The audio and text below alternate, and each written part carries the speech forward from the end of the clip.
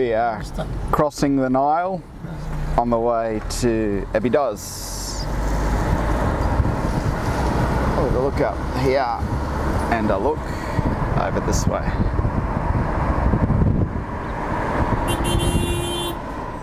As we get to the other end of the bridge crossing the Nile, a police unit sort of joins onto us and escorts us pretty much the rest of the way. Now one unit sort of went and then it stopped, another one started, another one started, another one started. I counted 4 different units on the way to the Abydos temple. The Egyptian government doesn't want any trouble there because it's bad press and they'll get less tourists. On another occasion I noticed 2 tourist cyclists riding along the road, and indeed they had a police escort with them as they made their way towards Luxor.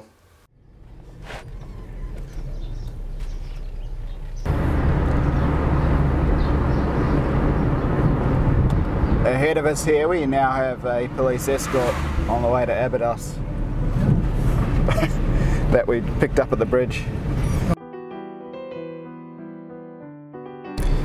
We've been travelling now with the police escort here, and the man is certainly armed for about 10 minutes, quarter of an hour or so, so we make our journey. And they're ahead of us for general safety, I understand. On the road to Abydos we go through many checks. The police check us sort of over and over again, just taking note of the number plate and taking note that in my case I'm from Australia. This is our 4th police escort on the way to Abydos. Yes.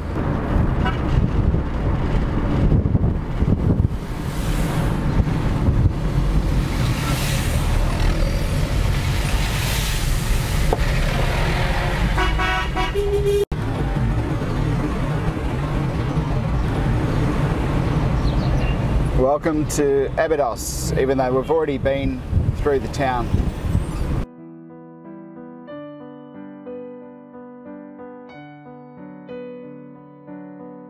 The temple is very large and complex.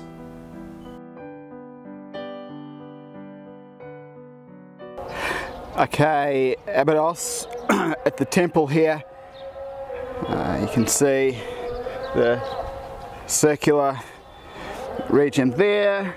There's one over here as well, and the sections here where the large stones, this one turns a corner, the large stones have been well, it surely assists them to stay together. So the main temple is up this way. Either side of the main causeway in the forecourt leading up to the temple you have the absolution wells there. And these would have, if you will, holy water in them, or they would have in the day. And of course they would have been much more elaborate. So the initiates, if you will, would purify themselves with water as they head further into the temple. And of course this may remind one of the holy water within Christianity, within certain practices also. And of course Christianity would dovetail with what is happening in Egypt. Now I was in Old Delhi, and there's a temple there, the Gurudwara Sisganj Sahib temple, a Sikh temple, and I did it, and other initiates sort of going in there, not that I'm an initiate, but going into that temple, you would purify yourself in a way with the water heading into that temple also.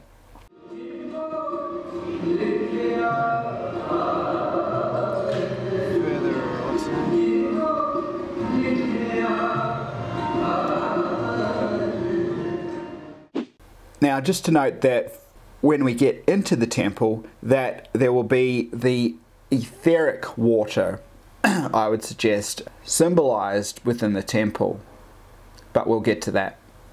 Just backtracking a bit, it was a bit nerve-wracking taking the footage of the police. Now the facade at Abydos, the main facade, had a lot of sort of reworking to it, so I kind of bypassed that and went into the temple, and we'll have a look at some footage within the temple. But just to say that with the barge, we'll see the barge there, or the bark, the boat. Just to say that this I would suggest is actually an interdimensional kind of creation, if you will, strange portal-like piece of what I really do think is an interdimensional piece of symbolism rather than of course an actual barge. The solar bark up here and the figure here with the energies flung to the staff as they do across here also. The participant here with the energies going up and over the further entity. The stone is offset with that central tree going through.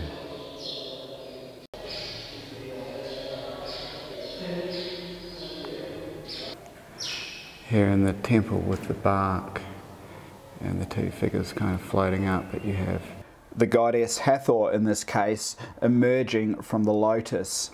Now with the boats just in general, I would suggest they're actually interdimensional. They're not practical boats in many of the cases depicted.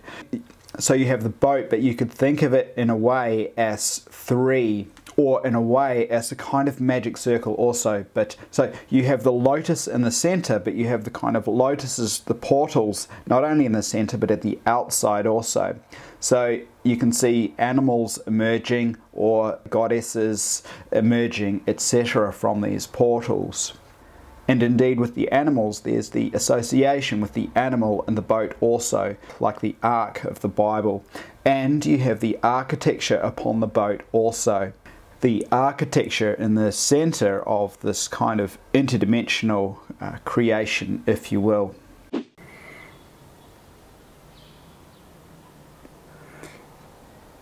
Within the temple, the various barks, and with this one up here, interestingly from the portal, you have the digit pillars coming out. It's really interesting up here within the temple in Abydos, among many other features, with the pillar being held up here, and the eagle, Horus-like or Sukkot. There are a few gods that have that eagle-type head within Egypt, but so also you just have the scale between the figures, of course. But once again, the pillar with the emergence of the figure at the top of the pillar. So here within the temple in Abydos, there's certainly much to see. Much of it just escapes the sort of reality of the physical, with the sort of emanations coming from the hands.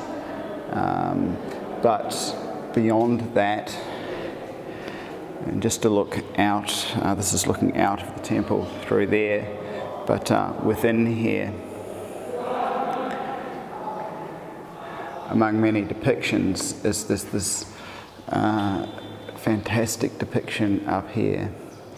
And among other aspects, you have the central pillar, and importantly from the central pillar, as you will often see, right in here you have the griffin-like winged lions, and the working of the pillar, particularly by the two main participants there, which is just so famous throughout the world, but depicted in so many different ways, alchemical ways, with the main pillar sort of emanating upwards like so.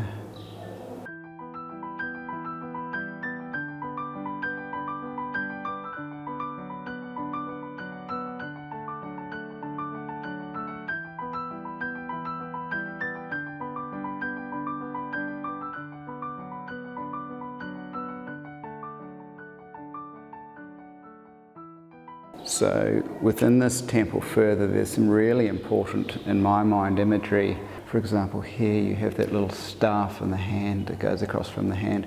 And indeed, this portion in centre shot would be a hand also with the kind of flame fire pointing out. and in this case the other hand seems to be assisting it, and then we have the further ritual situation here. But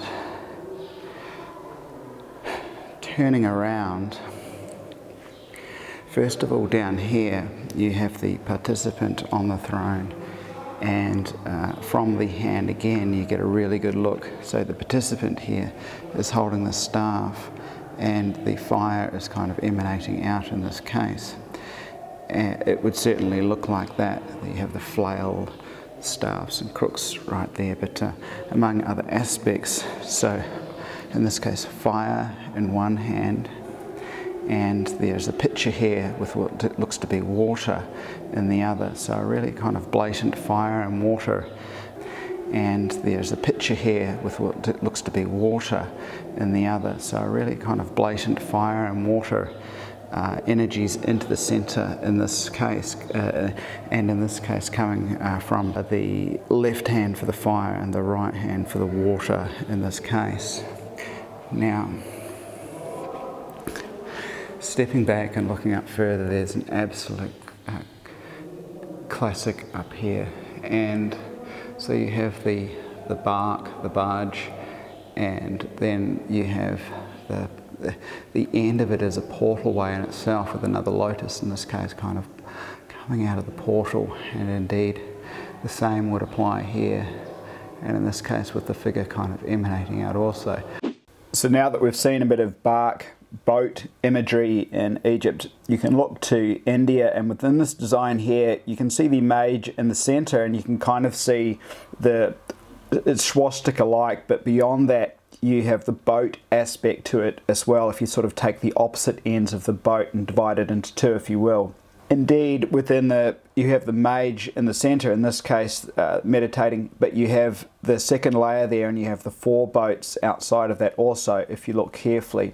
And that design you can see further in India, you can also see it in Egypt and elsewhere throughout the ancient world.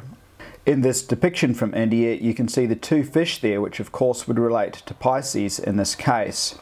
And at the outer edges, you can see the four entities holding up the ritual, what I would suggest is a wider ritual situation here.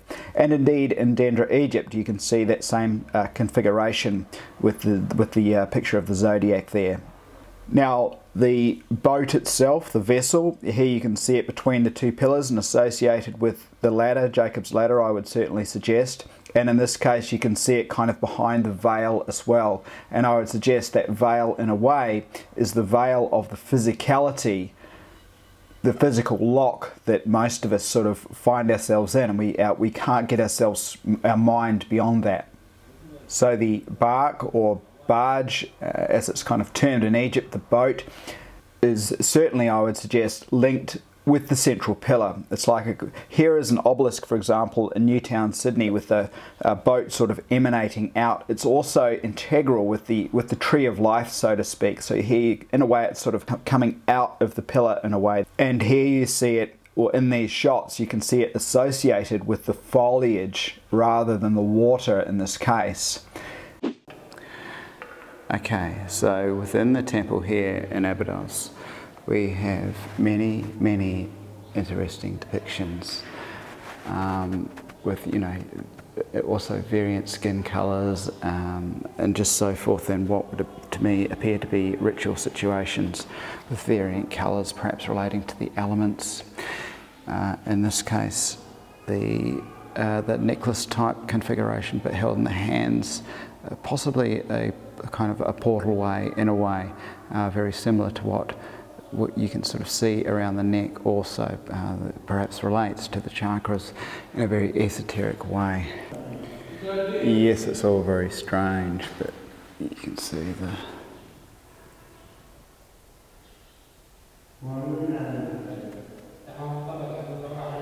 water, or the etheric water emanating from the mouth. That's the bark.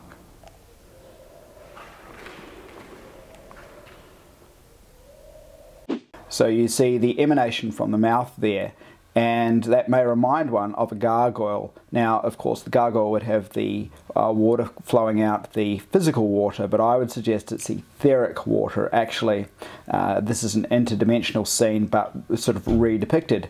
I've already mentioned that the barge or boat, I've mentioned about the sort of structure in the centre, the architecture in the centre of the boat, the central pillar in a way too. Now with the boat, this is sort of one means of an interdimensional kind of structure, if you will, and the other main one is the chariot also. So there is this interconnection between all of them. We will now proceed kind of out the back of the temple at Abydos to the Assyrian, and out there will be the Flower of Life and some other aspects. The main temple is up here, and just down here, this is Assyrian, this place here. The blocks are just massive.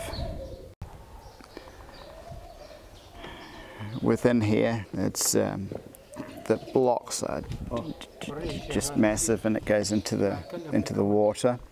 And just zooming in here, this is these are the famous Flower of Life depictions within the rock here.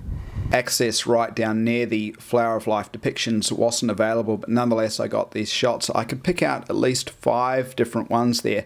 Now they do look a bit out of place, but nonetheless very interesting, and of course the blocks there were just huge. Now at the Ajanta caves in India, I came across that Flower of Life. Also others have come across it, but I came across it myself, and it's at the third eye level, or the crown chakra level, the higher chakras there.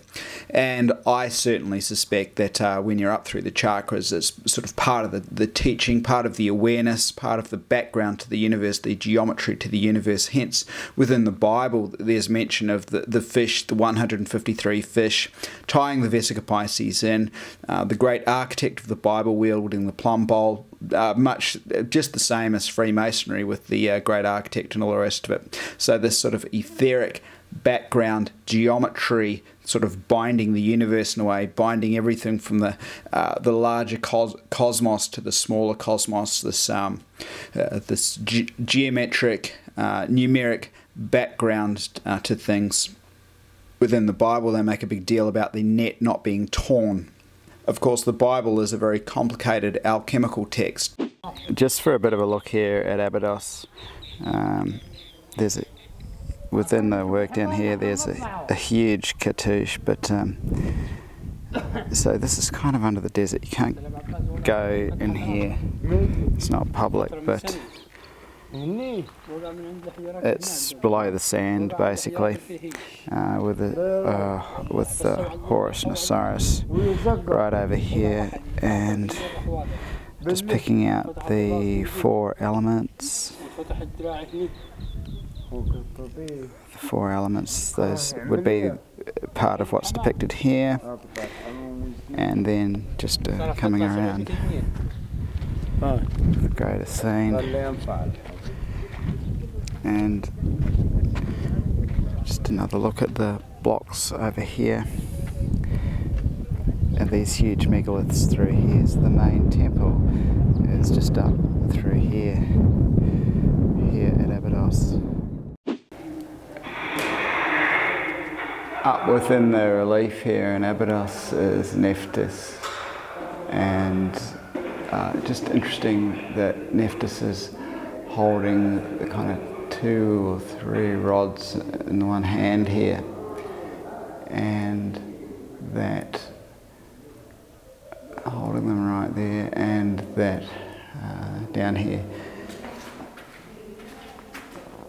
you see the 2 birds right there, and you can see these 2 around the figure also, kind of making the edifice around the figure also.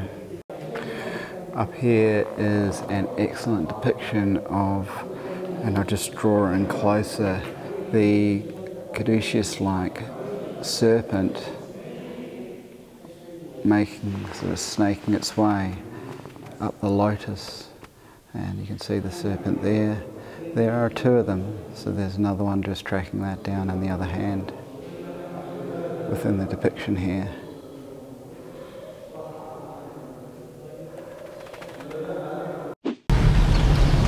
So we're just leaving the Abydos temple. We were waiting for a police escort, and now we seem to be moving, so we've got police escort, yeah? We got a police escort, eh? Yeah. So the police escort is right behind, and we are making our way out away from the Abydos temple. There's a truck here with a whole lot of corn on it.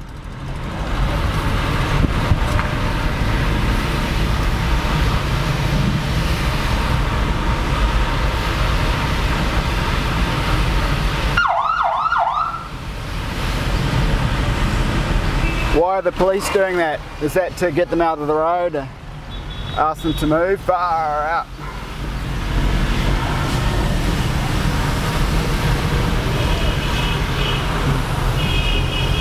So we want to get around this truck.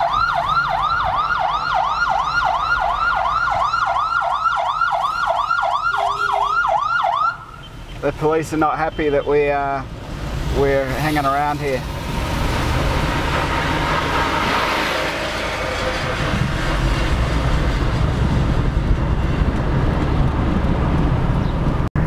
Been heading out about 10 minutes, 15 minutes. The other police dropped off, and now there are some more police up front. We're back to crossing the Nile, just starting here, and this is where the police escorted us from to the temple at Abydos this morning.